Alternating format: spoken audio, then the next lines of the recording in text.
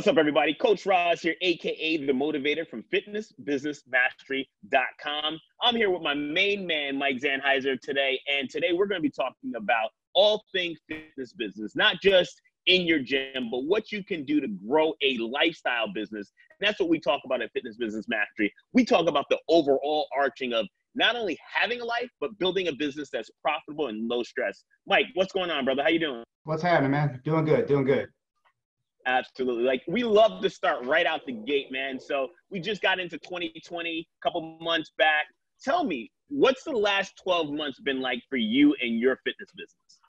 Last 12 months has really been the best part of our 10-year business so far. It took a while to get here, but we've just been growth year over year over year. And now we're at the point where we're fully staffed for almost the first time in a long time.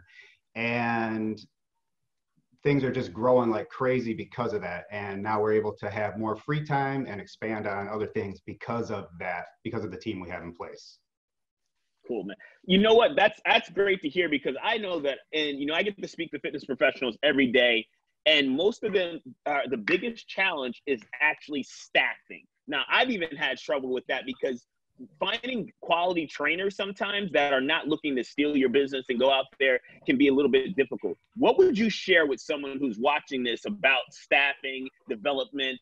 And I know you've done a great job with your team. We lost a lot of good coaches early on, and people that would have been key players with us still to this day, but we just really didn't meet their needs. What we've learned is that everybody functions differently. Everybody has different wants. And just because I go to work, I show up, I do the job, that doesn't mean everybody's like that. Some people just want hugs. So as we've developed that and focus more on the team, focus more on treating the team like family, that's really made a huge difference, and just touching them where they need to be and including them however they feel valued. Absolutely. Now, you and I are friends, so I know you fairly well. One of the things you do really well is build that team. You invite them to your home, you feed them. Tell me about some of the events that you actually host at your home. Yeah, we try and do as much as possible. Every Thursday night, we have family night. So we have all the coaches over. Me and my wife, Lindsey, cook dinner for everybody. We hang out, play some games after. And we don't have scheduled sessions on Friday morning. So it's really hard to get the whole team together because people are getting up at 5, 6, 4 in the morning. So Thursday nights is a great night to get that in to where everybody can make it. Now, did you actually have to strategically take the Friday mornings off, or was it something that just kind of worked out really well for you? No, it worked out great. We did that a long time ago, mostly because back in the day, I was worried about coaches showing up every day for sessions, and I didn't want to have to wake up 5, 6 days a week. So we cut those out, and they were our smallest attended for our large group and our small group sessions anyway. So we did that about 4 or 5 years ago, and it's been great. So the coaches don't get burnt out as fast, and it gives us the time to do in-house stuff. So paperwork, desk dates, nutrition talks. So we're still working with the clients. We just don't have actual training sessions on that day. That's brilliant. I know I've done that as well within my businesses, where we actually we haven't had Sundays ever. And one of the things that I felt that was important was that, you have to look at your business model. Someone can't just say, oh, I'm going to start to take Fridays off. I'm going to take Sundays off. I would highly recommend, if you're watching this, to look at your schedule. Like Mike said, find the spots that aren't as profitable and find a way that you can utilize that time slot either for family building, team building, or just getting back and making sure you get work on your business, not just in it. Really important. Yeah, we started Friday nights because that was the lowest attended session. So we cut those out, and then we looked at it even a little deeper, and Friday mornings was the second lowest. So that was the next to go, and nobody's ever noticed or said anything about it. Perfect. So real quick, I want to give you 120 seconds to give us the 30,000 view of your business. What does your business model look like right now? And then we can go from where it started. Cool. Right now, we do mostly large groups, some small group training. We have 4 locations, and we've been in business since about 2009. So we started with, 1 location, quickly outgrew. I think we had 1,500 square feet, fell into 10,000 square feet right away, which was way more space than we need, which turned out good in the end. But then we had a hard time getting friends of members to come that were further away. So if you lived 20, 30 minutes away, the people knew us, loved us, they came, they saw the value, but it was hard to get their neighbors. So figured out a way that we'll just open up a location out near them. So we opened a second location to get their friends to come, and it kind of grew from there. So now we have the 4 locations covering about 20 mile square radius, and we've got a team of almost 20. So a lot of stuff has changed. A lot of stuff has evolved over then. You know, back then, I used to coach every session. I used to do every consultation. I used to do all the marketing. I used to walk around with the flyers. Now I really haven't coached a session in about 3 or 4 years. So it's been a huge evolution, but it's been fun. Absolutely. Now, it's obvious that you have 4 locations, full staff of 20 people. You're doing well. But let's talk about those times when you weren't. Can you tell us the story about when the shit was tough, when you were struggling and trying to make this all work? Because you and I have been friends, and we've been in private groups and masterminds together for years, and I've seen your evolution, which is beautiful. But everybody, you know, everyone talks about their highlights. Let's talk a little bit about your lowlights. You know, there's been a lot of times, especially when we had 1, 2 locations when we were first starting out. And, you know, this happens to everybody. This is how we all start. We were a personal trainer. I started personal training in 2000. So I was just out of high school doing that. And I loved working out with people. I liked helping people. And that was what was fun. But as we started to grow, it added a lot more stress. You know, I wasn't originally a business person. I wasn't originally a leader.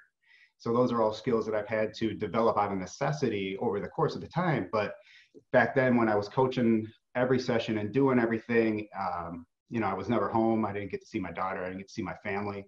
So that put a lot of stress on that. It put a lot of stress on me financially at the gym, because I wasn't able to hire anybody at that time because I didn't have the business skills. I didn't have the marketing skills. So, you know, that was really the hardest time before we got busy enough that we brought my wife, Lindsey, on full time. You know, we never got to see each other. She had a job. I had a job. Sometimes she would come down to the gym after she got off of work. She'd still be there, and we'd end up just sleeping on the floor. Not because we had to sleep on the floor in the gym, but just because we were so tired, we didn't want to get up and leave. So that was definitely the hardest time way back then. Gotcha.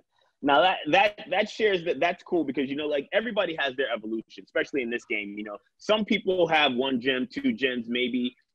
What was it, the mindset that you knew that you said, okay, I'm a business owner, I'm a trainer, now I'm a business owner, I have to transition into a leader? What was that like, and what are some tips you could share with someone who may be in that position in their business? You know, when we got started back then, I didn't even know that leadership was a thing, or, you know, I knew nothing about business, nothing about marketing. It just kind of fell into it and it happened. But as we grew a little faster than we should have, and we were trying to hire people, but we didn't have set pricing, so the numbers didn't align. The accounting wasn't there. If there was money, we spent it. If there wasn't, we borrowed it and spent it from somewhere else. That's you know, one of the biggest things that we had to learn, for sure. So I know I talk a lot about these 5 pillars: marketing, sales, operations, customer service, and finance. You just mentioned finance right now. And my wife actually is an accountant, and I started a bookkeeping business because I saw so many personal trainers struggling with their books. And like you said, I just look at my checkbook and be like, oh, there's $1,000 in there. This piece of equipment is $800. I can buy it. That is a recipe for disaster. Definitely. Tell us a little bit about how you had to overcome those things, and where are you now with your books and your numbers and accountants and stuff like that? You know, right now we actually this year for the first time just sat down with a guy, and he does more strategy, business planning from the accounting standpoint. So we've always, man, my wife Lindsey is awesome with that, with spreadsheets and everything. It's, you know, not my creative brain type of thinking. So she's got all that on track. She knows all the numbers and makes sure that they're all working. But as we've started to grow now, like I said, after 10 years, it took us to actually have enough money to where we could sit down and pay somebody to help us grow our business from the financial side, from that strategy side. And, you know, I've talked to people ever since I met with that guy now, do it right away. Doesn't matter what it costs, get in there, do it right away. Because if we would have known about the money about the finances now what I knew, or if I knew that 6 years ago, we'd have been retired already. Wow, so that's just a lesson that you had to take and endure over the time as being a business owner. Definitely. I agree with you. That's something that, you know, Greg, my business partner, and Greg is like yourself, you have Lindsey, I have Greg is the guy who really works the finance and the numbers. I'm strategic marketing, sales. He's operations, customer service. But one of the things that if you're watching this, there's a book called Profit First. Really good book to get you going, open your mindset to actually thinking about this type of information. Because as we transition, Mike has done a great job of understanding income streams and understanding multiple income streams. As a personal trainer, if you're the only income stream that you're bringing in as a trainer, as maybe you have 2 or 3 coaches with you, you're going to find yourself burnt out, bitter, and broken at some point. We all do, because you can't do it all. Mike, share with us a little bit about your finances when it comes to other income streams for your gyms and things like that. You know, now that I've had a lot more free time since we are fully staffed and we've got the team running good, I handle a lot of the marketing stuff, but we're also focusing on more guerrilla marketing, hardcore lead generation since, you know, Facebook is changing and always evolving. So we're staying up to trends with that too. But now we've got it into, at one of our locations, we have a lot of space. We have a lot of extra space. About a year ago, I built some axe throwing ranges. So if you don't know what that is, it's kind of like a mix between darts, but cooler. So we built that. We build and donate outdoor playhouses and play spaces for kids for a nonprofit that we do. And somebody brought me a lot of plywood, and it was the wrong kind of plywood for what we use for the playhouses. So I was trying to figure out what to do with it. So I built 2 axe throwing lanes originally just for our members for something to do on the weekends. So they could come in, not go out to eat, you know, stay out of the bar or something like that. But it took off. It's been real popular. So we opened that up to the public about 3 months ago. And so now we're open for the axe throwing on Friday night, Saturday night, and Sunday morning, which are 3 times that we weren't open in the gym anyway. So we're just trying to maximize the space that we have, not really any extra overhead, but we're also getting 150, 200 bodies in the gym, and they're paying me to talk to them for an hour. Naturally, the conversation in the gym comes up. So that's been a huge, not only an income generator, but a lead generator for us too. What do you expect to generate in 2020 for that part of your business? That part, you know, it's not bad. Probably 120. That is phenomenal. You know, so you're looking to bring in about 120K just from that alone. Yeah, that's a great added extra income stream, and especially since we already have the space, there's not a lot of extra overhead with that too. That's brilliant. Now, Mike, you're great with your hands. So like you're able to do all this cool stuff. You're very creative, and you're able to utilize your superpower to actually not only enhance your business, but to grow other income streams. Tell us a little bit about what other income streams have you used your skill set to do? Well, we do have a t-shirt print shop. So we've got 2 full-time guys running that. We also do exterior remodeling. So we do siding and windows. You know, that's starting to ramp up now that the weather's starting to break. I think it's a nice 50 degrees out here in Rockford, Illinois today, which is awesome. But you know, what we've gotten into a lot personally since we have the construction background has been recently a lot of rental real estate.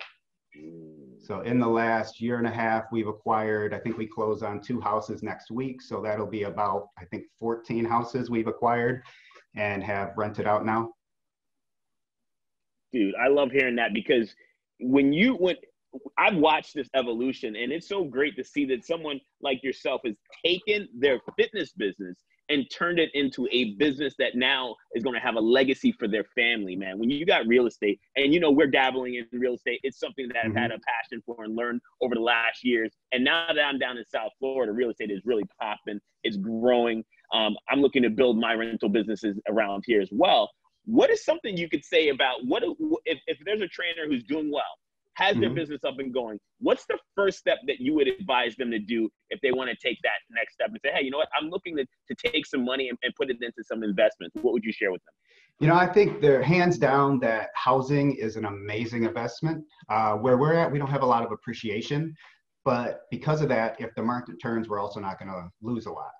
the rental market will always be stable. Even if the market turns, people still need a place to live. You always need something to eat, and you always need somewhere to live. So that's been a really good investment for us. And, you know, our journey for the investment part of that started probably 4 years ago, because being self-employed, we weren't showing a lot of income on paper. So when we went to get a loan, they were like, we can't give you any money. So we're like, oh shit, now we can't buy anything. So we had to take 2 years and show on a W-2 paycheck that we had enough money to get into the loans that we wanted. So originally we sat down with our financial planner and the banks, and they said, you need to show this much for this long, and you need to have this credit score to get approved to get into the type of loan that you want to do.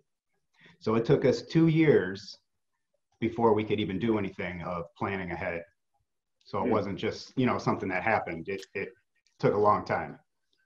So you had to put your strategic hat on for a minute and say, okay, what do I need to do? Because we're all small business owners here. And I know that I've been able to, you know, the old school mentality is hide as much as you can, you know, keep those expenses, you know, higher and don't show profit. But a lot of trainers, if they're watching this right now, I want you guys to think about it. If your goal is to buy a home, if your goal is to have real estate and to have some investments, you got to hear what Mike said. Start to put yourself in the right position now.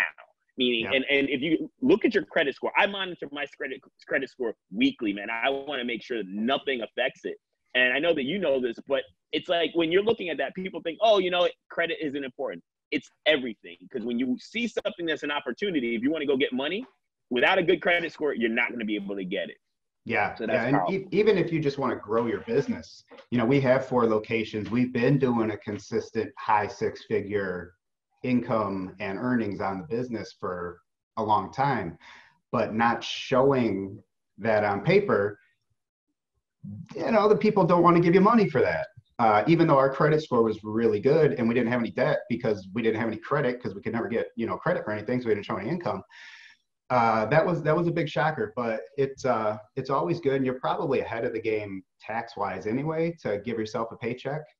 But it's something that we didn't ever think about until we needed it. And then once we needed it, took me 2 years to figure it out.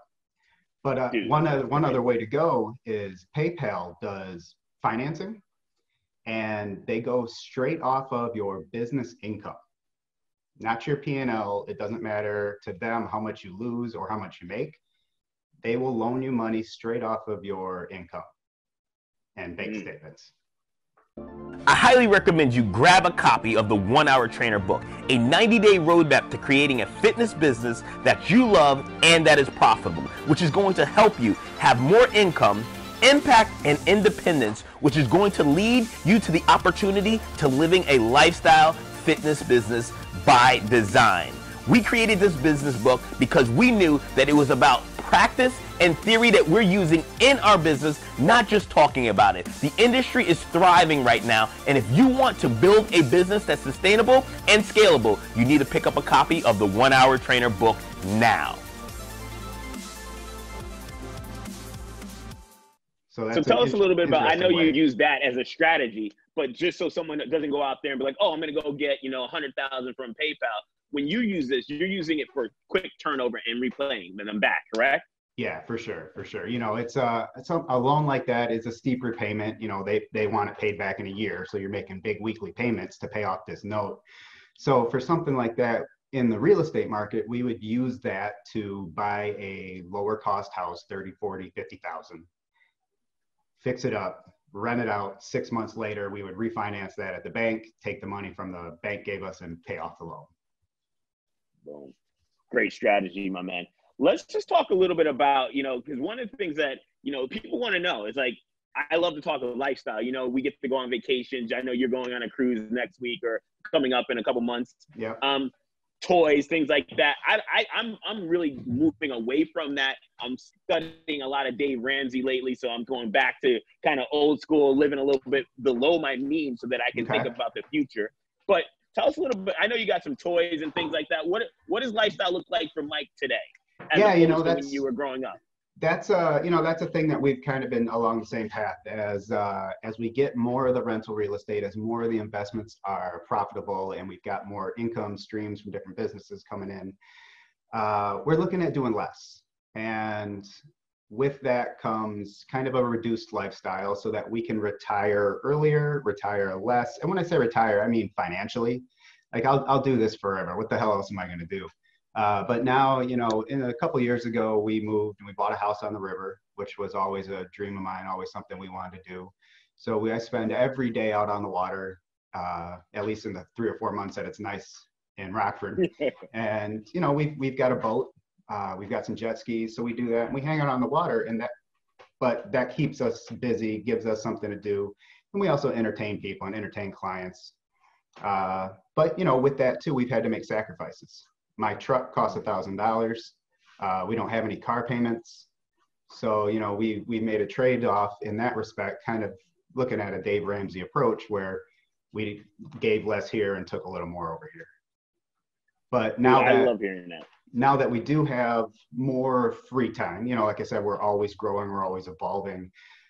Me and my wife, Lindsey, now pretty much engage the team, keep everything running smooth, put out the fires, and focus on the growth of everything.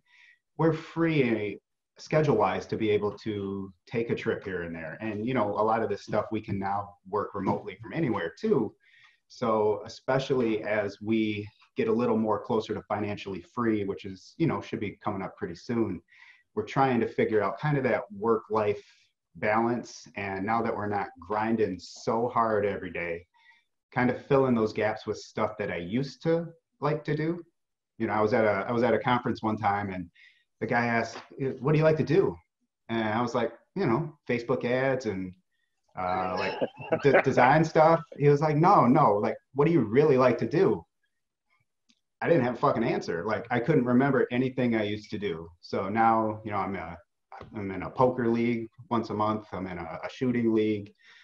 We just started an axe throwing league. So I'm doing that, playing softball 1 or 2 nights a week. So, kind of getting back to a lot of the stuff that I used to like to do that took me 8 years to remember.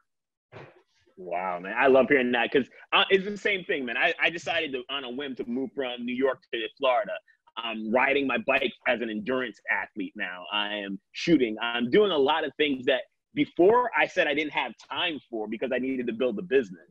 Now I have time for things that I like doing because the business is built, and I put the 10 years plus into building systems, organization, things like that.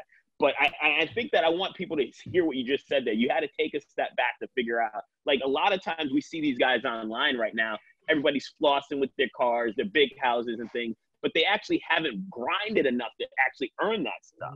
And then they wind up in debt. They wind up deep in credit challenges, stuff like that. I love that you said your truck's $1,000. I'm actually looking to sell my car, get myself a nice truck, and actually pay off some debt that my wife has, which is awesome. So like, these are the things that we don't need to have anymore that I thought I needed, and I wanted it for a short period of time. And then I'm like, who needs that? That's not going to bring me happiness. I do want a really nice bike though. So I have to go. Well, you got to have that. It's your sport. And, when we were 20, early 30s, like, retirement, slowing down, that was never a thing. It was just go, go, go, go, go. Spend. So, we had all that stuff, but now less is more. I don't want to do as much. So we're trying to make that as streamlined as possible. Cool, man. I love that you said retire and financially free. Give us your definition of what that really means.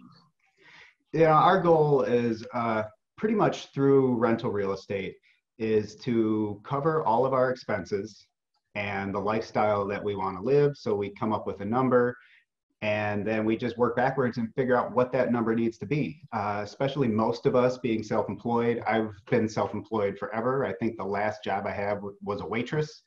And when you get talking about retirement, we don't have a 401k. We don't have Social Security. I've never paid into anything like that, if that's even around, when people our age or younger than us get to retire anyway. So we were looking at different avenues of how we could make the best return on our money, especially for the long term. And that's kind of where we fell in at. Smart move.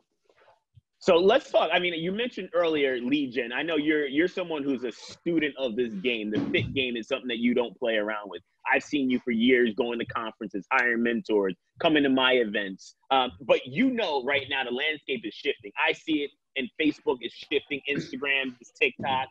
Where is lead generation right now for your business, and where are you bringing the leads in to fulfill your business? You know, we've been doing Facebook ads, you know, since they started. Obviously things right now are a little different. We're hooked up with a company, M&M Marketing, and they've helped us a ton just through running the ads themselves. You know, we still do a lot of the creative and they help us out with that too. But that was kind of the last piece that the last responsibility I had. So that was almost the last thing that I had to delegate from my daily responsibilities. And they've done an awesome job. So we're still bringing in a ton of leads from Facebook and Instagram. But, you know, even before that, and the last probably 6-8 months, we've really focused on a lot of old school, more guerrilla marketing, networking. I joined a BNI networking group. And, you know, I've never really saw the value of paying to be in a networking group where you don't go there, not like a mastermind, not like where you go and learn stuff and, you know, you just go there and talk to other people. But we meet once a week. And it's consistent every week. So now I've got a group of 30 business owners that are pretty much a sales force for me, sending me leads like crazy. Where when I was a member of the chamber, even when my wife was on the board for the chamber, we would go to the events, but it was really hit or miss who showed up. So if you networked one guy 1 month, you might not see him again ever or for 6 more months. So the BNI has been really good. You know, I know you just talked about it. Community partnerships have been huge for us, the way we've got that set up, working with them. And even simple things like back to signage, putting a banner on the side of the building for as long as the city will let us, and just advertising the price, unlimited training, $199, or putting flags out by the road. You know, paired that with the fundraisers that we're doing, that's pretty much where we're getting a lot of our leads. We're doing one fundraiser a month per location consistently every month. And we've been doing a lot of extra workouts, free events, just kind of like a fundraiser, but with nothing attached to it. Opened up to everybody, opened up to the community. And I think that just those right there have been the biggest lead generators for us in the last 6 months. I love it. So you just really basically, you make sure that, and I talk about the marketing wheel and having multiple spokes. That's what you basically just laid out there. You're not doing one thing. You're doing a little bit of everything just in case one doesn't work out 1 month or 2 months. You know that you still have consistent leads and your income is still going to flow in to take care of your staff, correct? Definitely. And we've been doing also a monthly news spot on Sunday morning. So we get about a 5 to 7 minute spot, and it's not really, I don't know the impact that it generates from actually being on TV on Sunday morning at 9 o'clock. But what we get is we go in with 3 to 4 strategic content making clips that we want to cut out of that segment. So my wife, Lindsey, is gorgeous. You know, obviously I don't have the best appearance on TV, so we let her do it all. And so out of that, we can now take the 3 or 4 clips showing that we've got some kind of authority from being on TV. And that's what we use for our Facebook marketing or ads, or even just sending out emails to new leads. I'm going to take a second here just to be straight with you, dude. You are one of the most humble, successful people I know in my network. I think if you guys are watching this and you guys are paying attention, Mike is more than humble. Like, we got in our fit industry, it's all about ego. Look at my abs. Look how cool I am. Look at my 1 million followers. This guy has 4 locations, definitely cruising into that 7-figure mark, multiple homes, looking at financial freedom. And all he does is give it back to his wife. He is a good looking dude. He knows it, but he doesn't want to pump that out. That's what it takes to be successful in this game long term. I mean, I feel like if there are a couple people that I would truly invite to my home, invite to my studio, call up and say, let's hang out, you're one of those dudes, Mike. So I want to thank you for your time today, brother. Oh, I appreciate it. So we're gonna land this plane with, I want you to drop whatever 60 seconds. What is one value bomb you can lay on a gym owner who may be in the situation where they're like, shit, you know what? I'm about to get burnt out, bitter, and broken. I want to take it to that next level. I love this industry, but I just can't figure out how to get where I need to get. two things I could recommend if I was going to go back and I was going to start over. One would be less is more. Focus on the one thing you're good at. Focus on the one thing you're good at, and then focus on the one thing you're good at again, and just keep doing that. Don't have a bunch of new ideas. Whatever program you're running, if it's successful, just do that and do that harder until you can't do that anymore. Then look at expanding something. If you've got days and times that are open, don't add different stuff. Focus on the one thing you're good at. It makes the marketing message easier. It saves you time on the back end from having to create and do different systems, especially as you start to grow. And then treat your team like family, but actually treat them like the family that you like, not like just like the distant cousins. And if you do that, if you can keep the message congruent as you start to grow, especially when you bring on more team, and no matter what you do, no matter what the situation or what your pay is, if you can find the team members that will do anything for you, show up every day, it's going to make your life way easier in the long run. Because the biggest hurdle and the biggest thing that hurt our business over the time, and you talk about all the time, Roz, is trainers who either leave, open up a studio or a business, take half your clients with them, which actually has been really good for us in the past because it's happened twice. Neither of them made it more than a year. So we ended up getting all those clients back when they realized that it wasn't the trainer, it was the system. And we got to buy all their equipment for pennies. So that was pretty good. But keep it simple, less is more, and treat your team like gold. And everything moving forward will be a way easier.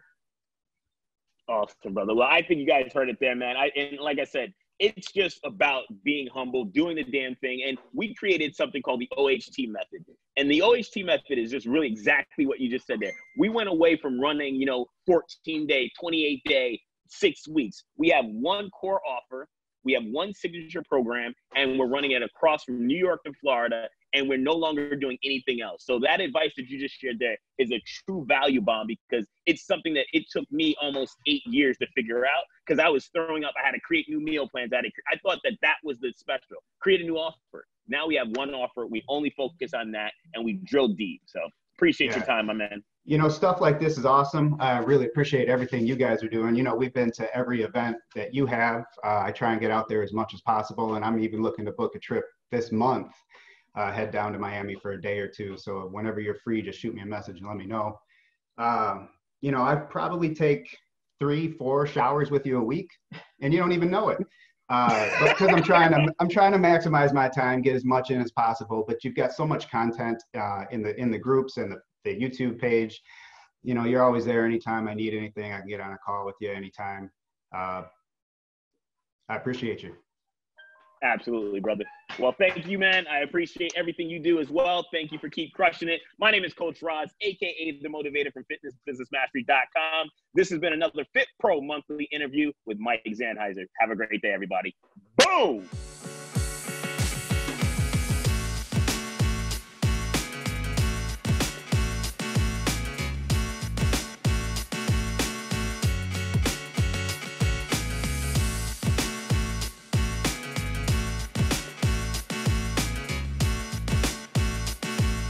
What's up, everybody? Thanks so much for watching my video here on YouTube. If you enjoyed the content and you want more content on building a fitness business that you love, here's what I want you to do. Make sure you subscribe, leave your questions and comments below this video, and if you really liked it, share it with your friends. I look forward to seeing you in the next video. Make it a great day. Boom! I'm out.